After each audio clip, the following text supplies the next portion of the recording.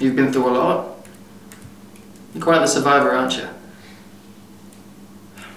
I mean, no dad, unreliable mum with not so nice boyfriends, and then after all that you get foster care, which I assume wasn't any better. Sometimes it was good. My point is that you've been through quite a lot of difficult stuff. I don't really like to think about that. I'm just trying to be as happy as I can be, as happy as possible. So. Sure, I get that. So help us out.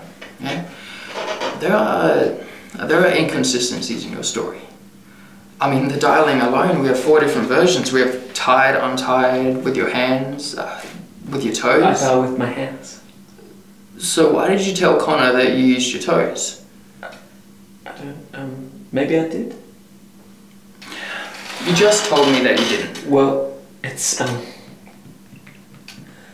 What?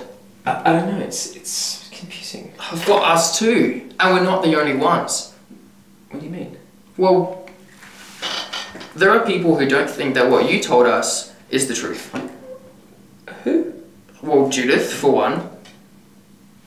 Judith said that? Mm-hmm. And Connor's statement is also inconsistent with yours. He knows the version that you told him, but then when he hears the one you told us, he says it's different, and that makes it very hard for him to believe you. Well, he said that he didn't believe me? I don't, why would he say that? Why would he say that? Marie, we don't think that you're a bad person. And I don't think that this is just some big thought out thing, but given the inconsistencies alone, alongside with the lack of evidence, it's starting to become a puzzle that's hard for us to piece together.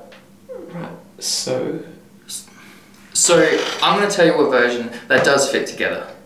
Okay. Okay? A young woman who's been through a lot of difficult things in her life, just broken up with her boyfriend, is on her own for the first time. She's feeling lonely, isolated. She comes up with something in the spur of the moment without thinking it through to get her the attention that she needs. Because you haven't gotten enough attention in your life, I can see that. You haven't been cared for, you haven't been protected, and that's not your fault. So, Marie, I need you to tell me, please. Okay, this is my job. I need to know, is there really someone out there that I need to be looking for?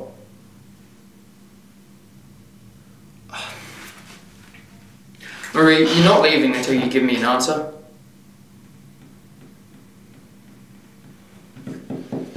You know what? Our job is to protect people. That's it. That's the whole gig, okay? And time spent in here with a witness is time that could be spent out there keeping the public safe. Now, time here with a witness, that's fine. We're happy to do it. It's part of our job, all right? As long as the time that we spend in here is on something valuable. As long as the time in here is spent on something real. So, Marie, tell me what happened.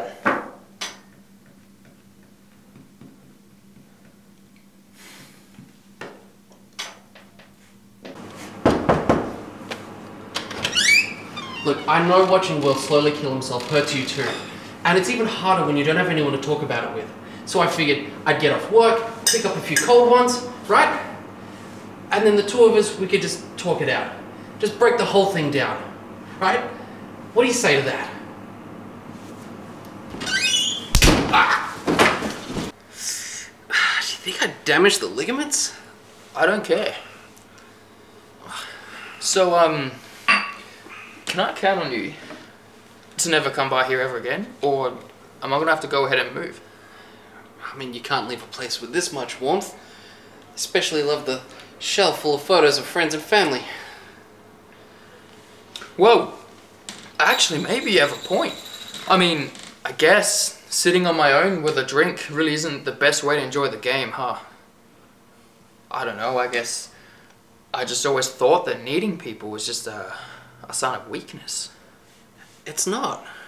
So then, would you stay and watch the game with me? Maybe have some pizza? Of course I will.